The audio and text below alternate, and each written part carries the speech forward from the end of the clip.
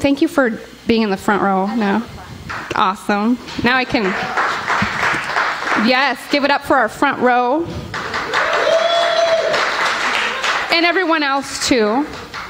Thank you for coming out to the Red Raven and supporting local comedy. It is by far the best entertainment value in Fargo-Moorhead, not just on a Tuesday night, but any night of the week. So, good work coming out for that. Our first performer of the evening has a YouTube channel, and his videos get fewer views than anybody else he posts on his channel. He admits it freely, so do watch his videos in addition to my own and Josh's and everybody else that's on there. So please welcome everybody's best friend, Mr. David Gooch.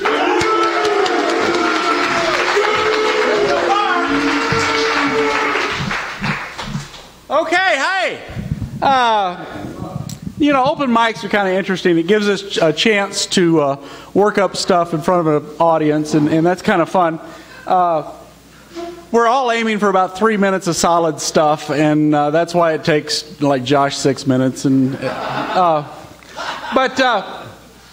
hopefully we end up with that 3 minutes, and we keep trying to work on it and get it as solid as ever. Now, because if we don't end up with a solid set, we're going to end up giving up on comedy, and then our only funny skill will be being able to fart when someone pulls our finger. And true, that is very funny, but doesn't really go with every situation. So in this, as people do comedy, you'll see some different little levels of comedy. And the first set that people usually do is, "Hi, my name is," and then they tell you about their brother or sister or something wrong with their mom or something like that. Then the next group of comics get into the, "Oh, I just broke up with my girlfriend," and then they'll have some anti-girlfriend jokes or anti-boyfriend jokes or whatever like that. And then there's that third group that we cherish here at the Red Raven that kind of starts off something like this. You know, the funny thing about rape is... and we just love that. That's really our style. When the book gets written on comedy, it's going to be called the Fargo style. And some record their stuff, either audio or video. And like Paloma mentioned, I put some of my stuff up on YouTube. And to try to get more people to look at my channel, I decided to throw up some of like Josh Wallace and Paloma. Well, I've got 3 or 4 comedians on there. Like Josh Wallace has like 133 views. Now, I admit some of those are the investigating officer talking to the witness saying, "Look closely at this video. Tell me if you recognize this guy."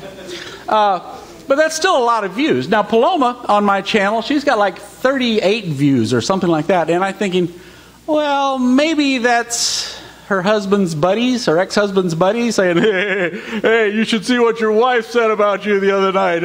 They're at the Short Dick Club in Fargo. And then, you know, and then there's these things I just cannot understand. Craig Larson has like 11 views, and all he's doing is wearing a vest. Or maybe scratching his haircut. And then Simon, he's got like 4 views of him wiping his palm on his coat. You know, and I don't know. And here every night, I'm turning lead into gold. And I get like 2 views a week. So if you're on YouTube, Google Fargo Gooch. Hey, glad you're back. And see what that is. Now, as I said, everyone likes to have a solid opening. Hopefully the middle section of their comedy bit is some kind of ethereal thing where you have to do a little thinking to get the joke or follow the story. And then there's the closing. And most of us never get to our closing. So what I'm going to do is try to work on my closing now. So here we go. Wow, give yourselves a hand. This has been a great night. Give yourselves a hand here. And how about all those comics? Keep it going for all the other comics, you know. Oh, yeah. And our MC tonight, Paloma, she's done a great job. Yeah. Okay, while you're at it, give a hand to our servers. They have been working their butts off all night. And you know that dollar in your pocket may not mean much to you, but at the end of the night, if you leave it with your tip, it'll mean a lot to these babes that have been waiting on us hand and foot all night long. And I happen to know that one of these young ladies is going to give birth in about 9 months. I haven't figured out who yet. But I want you to go ahead and tip that. Now, if tonight has been a very special night that has changed your life and you want to remember it in some way, I happen to have something for you.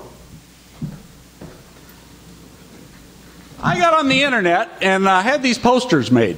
And I'm going to be selling them out there in the hall, and I'll sign them for you and your loved one.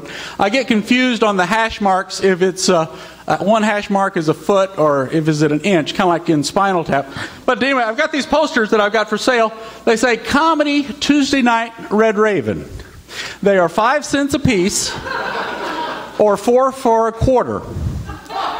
So, and I've got them in the manly big black stripe. You know what that means, guys. Big black stripe version, or the more sophisticated font of just the simple Times New Roman font. And then if this is, and I'm selling these and signing them out in the hall. Now I want to leave you with something because this has been special, and I hope you got what you came for here. I'm going to leave you with the story of the hunter that went up north, and he wanted to kill a bear, and so he goes way up North Canada. He sights in on this little brown bear, pulls the trigger, nicks the brown bear. The bear scurries off. Before he can reload, a tap on his shoulder, and there's a polar bear. And the polar bear says, hey, that's my second cousin on my dad's side. We have a code up here in the north. If you shoot one of my kin, I get to have my way with you.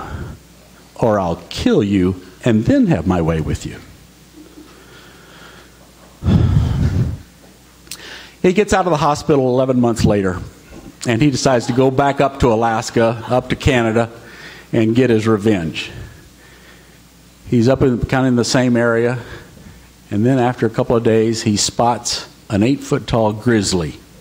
He takes aim, shoots, the bullet goes way off to the left. Before he can reload, tap on the other shoulder, the polar bear says, that's my cousin on my mom's side.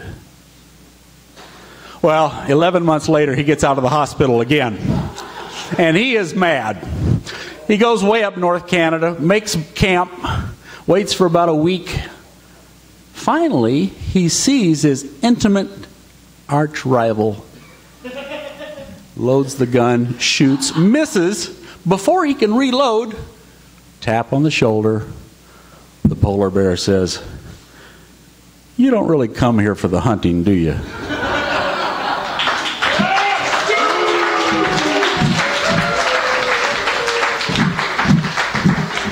Let's hear for David Gooch one more time.